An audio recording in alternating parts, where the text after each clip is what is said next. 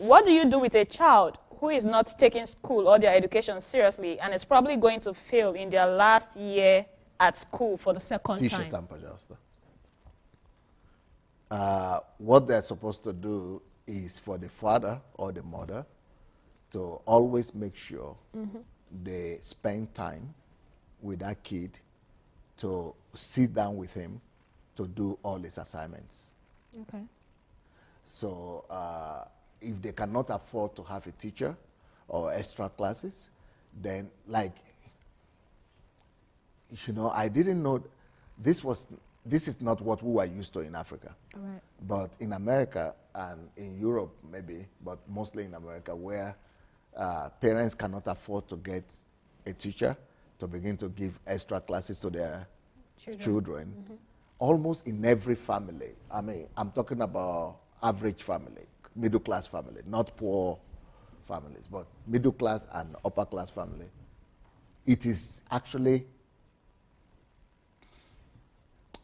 it's like it is just regular daily routine for parents to sit down with the kids and do classes with them, do assignments with them. It's just the regular thing. Now, but back at home, it's not something that I used to see when I was growing up in Africa, that parents would sit down. Parents are busy. And that is still what the lower class people do in Africa, not just Africa, in America, in Europe also. And the migrants, the Africans that are migrants, they are too busy. So they don't sit down with that. They want the kids. They just say, oh, go and do your assignment. But the middle class people, they sit down, even if the baby is disciplined, even if the child is good, it's required. It's a required thing. And in some part of America, they also have what they call homeschooling.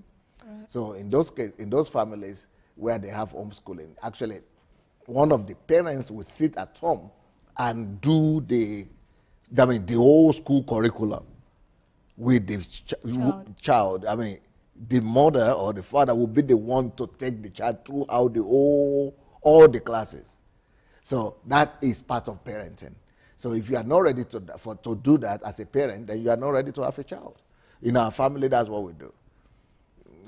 We've got, no matter how tired we are, especially my wife, no matter how tired or how busy, we sit down every day with every child, go through their assignments, go through their homework with them, especially since they are studying in American schools. So, and we don't have Americans here, we don't have English speakers here, so we have to do it ourselves.